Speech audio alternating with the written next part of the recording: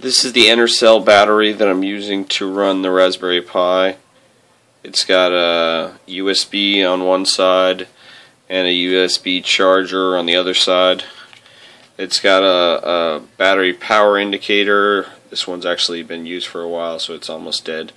Still got half a battery in there. I'm going to use it to start the Raspberry Pi from battery power, and this is the Wi-Fi radio.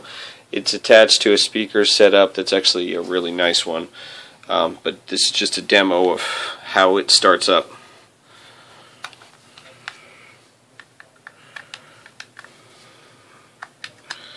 Okay, after I plug it in, you can turn it on or off.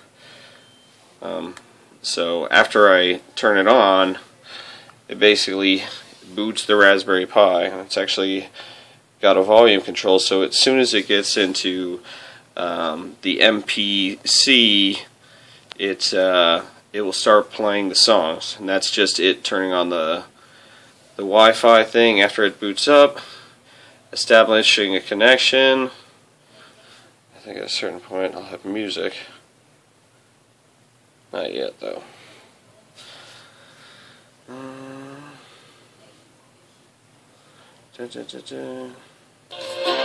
Okay, so you can hear it flipping through the different stations. Essentially, it's adding a list of streams to the music library for MPC, and as it adds one in, it kind of hits it for 2 seconds just to buffer the serial transmission.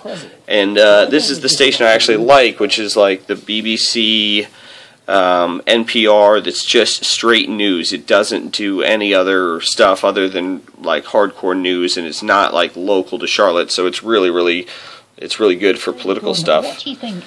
But that's the only thing that's plugged in. Is plugged in. It's got a headphone jack plugged into the back of this, and this thing is actually battery powered on its own, just so that it just has the audio out coming from the Raspberry Pi. And the Raspberry Pi is hooked up to the Pi cobbler thing from Adafruit, and I've wired in 2 buttons and a little kind of PCB I made out of proto board, and they're wired into the cobbler. And I've got 2 buttons on here, and when I press one of the buttons, it flips through the stations that I have loaded on the list. I picked out a list of like 25 stations that I liked, and I put them in there, and I can flip through